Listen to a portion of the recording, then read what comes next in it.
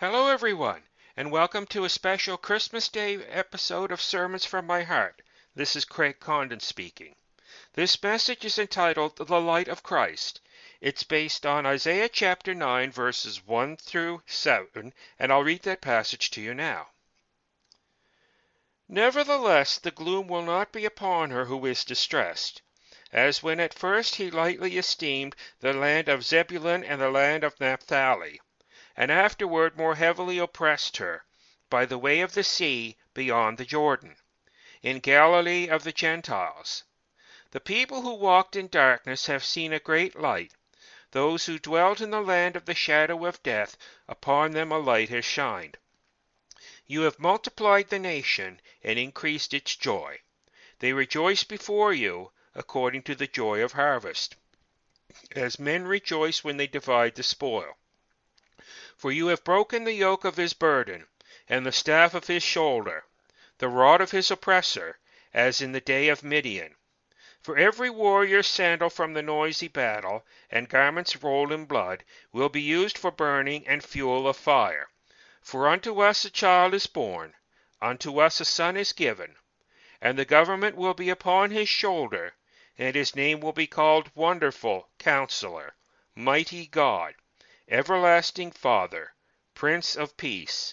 Of the increase of his government and peace there will be no end, upon the throne of David and over his kingdom, to order it and establish it with judgment and justice, from that time forward even forever. The zeal of the Lord of hosts will perform this. This is the word of the Lord. Thanks be to God. Have you ever stumbled around in the dark, either at night or during a power outage? It's not a very pleasant experience, is it? Darkness is associated with a number of unpleasant things. When we are in the dark, we tend to move slowly or wander aimlessly. We tend to be scared in the dark, mainly because we can't see the dangers that would be apparent if it were light.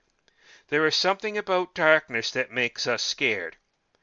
We can also wander around in spiritual darkness. That darkness is caused by our lack of knowledge in or faith in Jesus. When we receive the light of Christ, we don't have to be afraid of darkness or evil. Christ will be with us. When we are faithful, we will be rewarded. The prophet Isaiah wrote this passage during a time of spiritual darkness.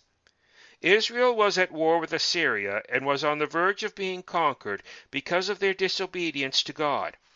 Throw in a crop failure, no welfare system, an economy that relied solely on agriculture, no technology to preserve food, and no system to distribute the food, and the result is a very bleak situation.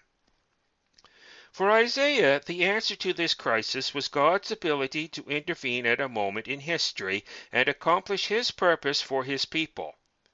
Isaiah emphasized peace and the end of war, a plan that was appealing to a nation that had been eroded by warfare and strife. Isaiah's vision for the people was to live in a world where God's light would penetrate the darkness of sin. Isaiah's vision happened because of his faithfulness. God showed him the revelation of the future and the Messiah who was to be born. The Messiah would conquer death and would be the great light of hope that would shine on all of humanity. He will make his people more abundant, increase their joy, and break the rods of their oppressors.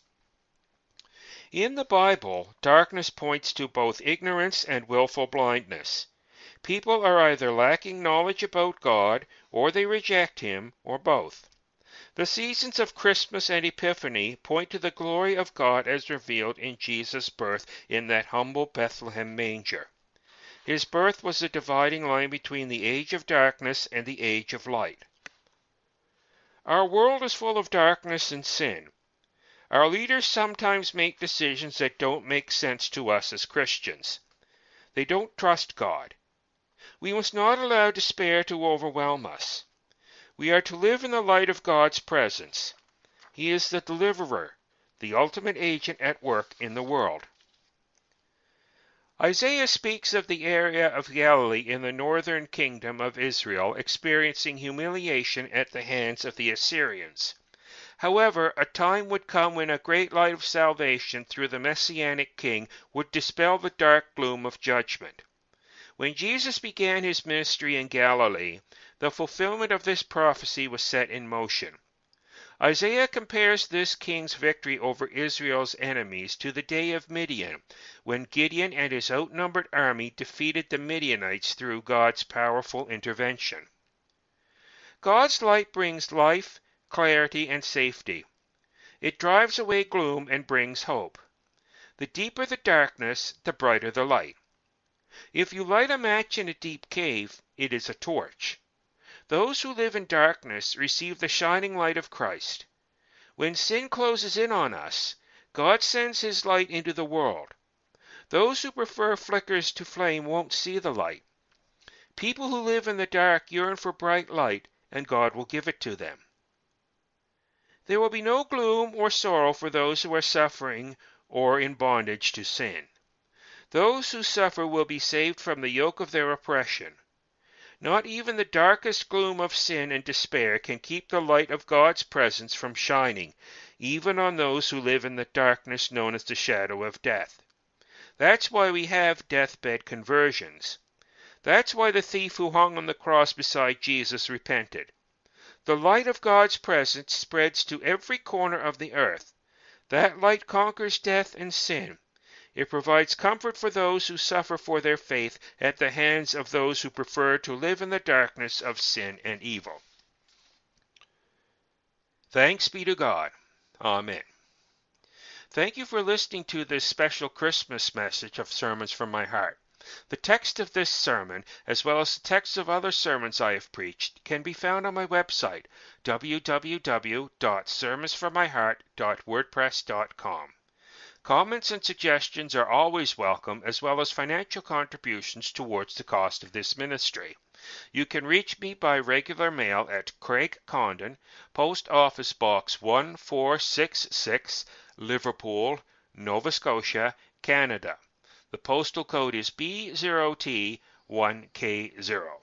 You can also reach me by email at craigcondon1965@gmail.com.